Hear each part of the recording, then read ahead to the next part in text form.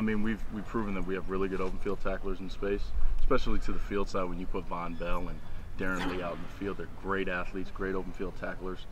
So what a lot of teams are trying to do is they're trying to spread us out. They're trying to get Darren out in the passing concepts, trying to get Von out in the passing concepts, and running it downhill and getting us in some 5-man box, some 6-man boxes, and trying to beat us in the numbers game. So that's definitely what they're trying to do. Just from the standpoint of the way we run our defense, I think that's definitely what they're trying to attack. Did they just start with Western Michigan, or did you see it earlier?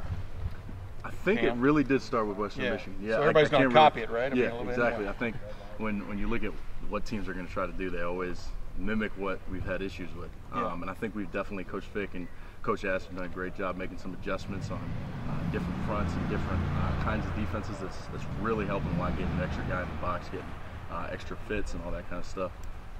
But that is what they've been attacking, and we'll definitely continue to see that. For you personally, what does it do for you to have been in there when the bullets are really flying the other day? I mean, you know, you're playing for Raekwon's out and stuff, and the game's on the line and stuff. What does that do for a player to be in there, survive it, if you understand what I'm saying? I mean, what does it do for you personally?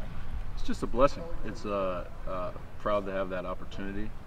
Kid that just worked hard, waited for my opportunity to come, and it came, and just capitalized on it. A lot fell on the mics, just like when Raekwon was in. Yeah. And it was a lot of fun. It was a lot of fun being out there with Joshua and Darren, communicating with them in a time that really mattered.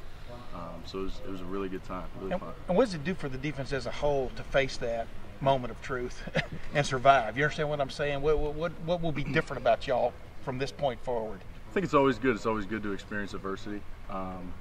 Everybody looks back at the 2002 National Championship team. You look back at our team last year, we faced a lot of adversity. And when you continue to face that adversity a lot, we get tougher, we callous, we experience some things that when things don't go the way we necessarily want it to go, we know how to respond, we know how to bounce back and go through great things.